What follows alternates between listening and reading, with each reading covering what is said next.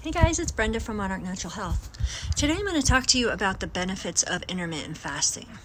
Now, intermittent fasting is a great way to lose weight, but it can also help you in other ways. It can improve your health, right? So when you eat all the time, you're constantly giving your body fuel.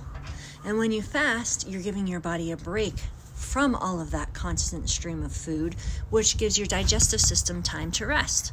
Your body can then use that time to repair damage and regenerate new cells. It's also a great way to get rid of toxins that might be building up in your system, right?